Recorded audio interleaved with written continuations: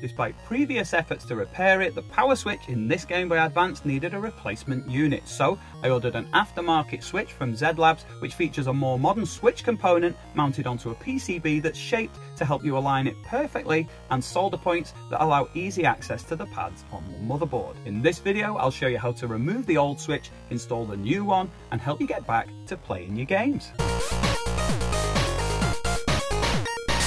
Hi and welcome back to the shed. I'm Joe Bleeps, and in this video I'll be guiding you through the process of installing a replacement power switch on a Game Boy Advance console. Now if you want to try this out for yourself, I'd really appreciate it if you ordered the parts using the affiliate link I've left in the description. It doesn't cost you any extra, but I do get a small commission from each sale, so you're helping support this channel, and if you use the code Joe Bleeps at the checkout, you'll also get a 5% discount. So how easy is it to swap out your switch? Let's take a look.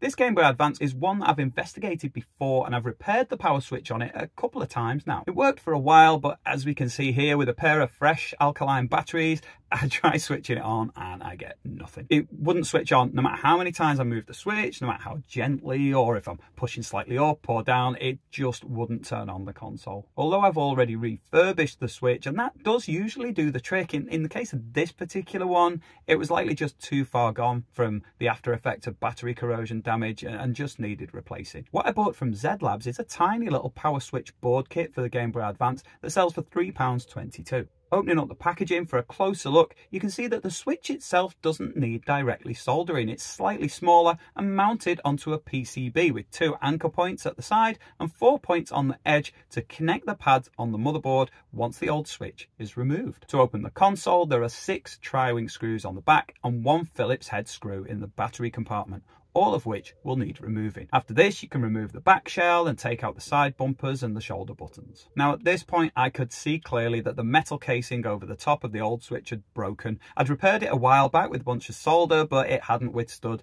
that continuous motion of flicking the switch on and off, and it had come away again with all the main parts falling out of the component itself. The inside was very dirty and the solder points nearby were worn and corroded, so it made sense at this point to attempt a total replacement instead of going in for another repair. To replace the switch, it's best to remove the motherboard from the shell, starting with the screen ribbon. 2 spudges or even your fingernails will help to get the tabs unclipped, and then you can carefully pull the ribbon out of its socket and remove the 3 Phillips screws holding the motherboard in place. After that, you can lift out the motherboard and put the rest of the assembly to one side. Looking at the old switch, there are 4 pins in a row on the inside edge and 1 on either side for the ground shield that kind of act as anchor points to hold the switch steady in place. Looking at the new switch, you can see how its solder points tally up nicely with that layout. There are a number of ways to remove the old switch. However, as it was a bit messy already, I decided not to go prodding around with a soldering iron this time and use a heat gun instead. Now, if you're using a heat gun, you'll want to avoid any damage to the surrounding components. So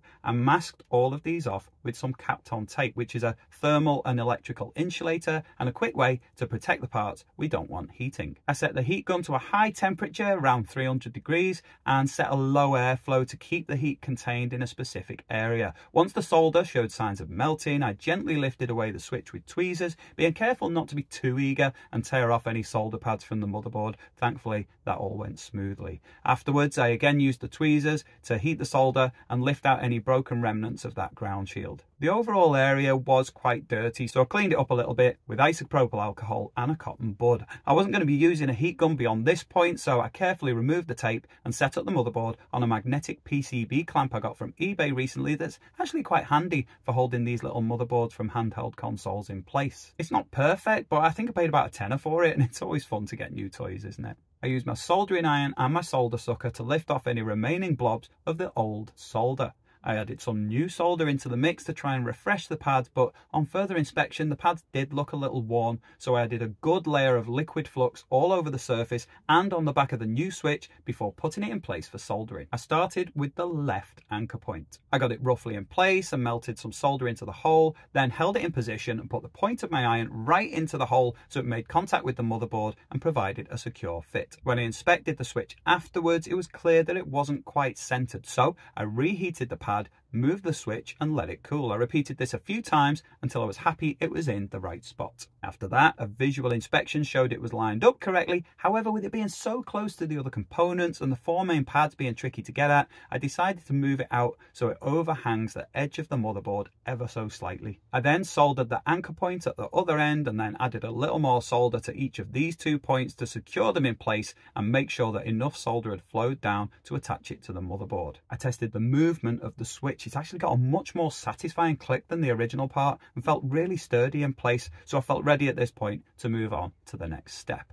So the row of 4 pads is definitely the tricky part to do, but some careful preparation will make it quite a lot easier. I put plenty of flux across the whole area. This gets the solder to flow to the solder points and prevents it from spreading or bridging across to any other points where you don't want it. I used a very fine point tip on my soldering iron and made sure it was clean. I used my tip cleaner and a damp sponge. The tip cleaner is great for removing any deposits from the tip and tinning it with a thin, shiny coating of solder. Think about the angle your hands are going to be coming in from to do it, and rotate the board to an angle that makes it more comfortable to access those solder points. Have the iron almost vertical so it avoids the other components and is able to make contact with the solder points on the motherboard and the switch PCB at the same time. With the iron still in place, add in a little solder at the top. It should melt pretty much instantly and then start to flow down towards the motherboard. When you've seen this flow happening, you can move the iron away and repeat these steps on the other 3 pads. After this, a visual inspection should be enough to see if it's connected properly. Now, I decided a continuity check with a multimeter would be a bit fiddly at this point, so I just went ahead and did a partial reassembly for the testing instead. Before putting the motherboard back on, I got into the display area so I could remove a little bit of annoying debris that had got in front of my IPS screen. So if you've got anything like that to do, it's well worth doing when your console is open.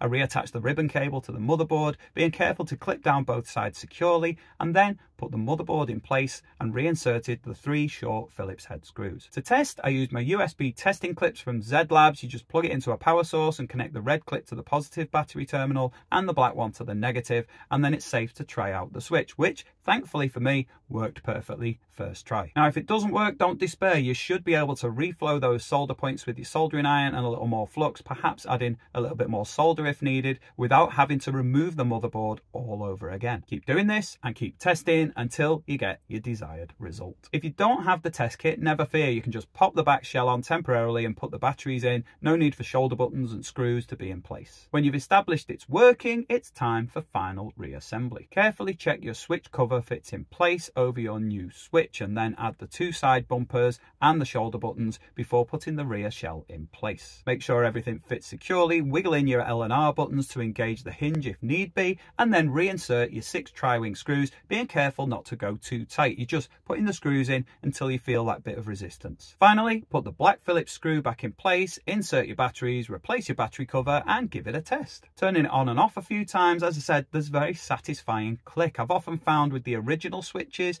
there isn't always a definite engagement, and it can sometimes power off if it's knocked, or it won't switch on if it's not quite all the way. But with this one, the tactile feedback is so much better and the switch clicks much more securely in place at each end. It's definitely an improvement on the original. It feels great, it works well, and it was really satisfying to install. I thought it might be quite a difficult job to remove and replace the switch, so I was pleasantly surprised with how smoothly the whole process went. Bizarrely, it's actually transformed the feel of the whole console. It feels like new as soon as you switch it on. If you want to try this out for yourself and you want to order the parts needed, or indeed any other modding gear, I'd be grateful if you did use those affiliate links I've left in the description for Z Labs. It won't cost you any extra, as I say, but I will get a small commission that helps me keep this channel running. And it's a nice little bonus that you get that 5% off your order if you use that code JoeBleeps at the checkout. As always, thanks for watching. I am always lurking in the comments, so if there's anything you want to ask, feel free. And if you'd like to see more like this, be sure to subscribe and sign up for notifications. Let's keep this little channel growing. So this is Joe Bleeps signing off from the shed. If you want to keep watching, there should be some more videos popping up for you here, and I'll see you in the next video. Bye.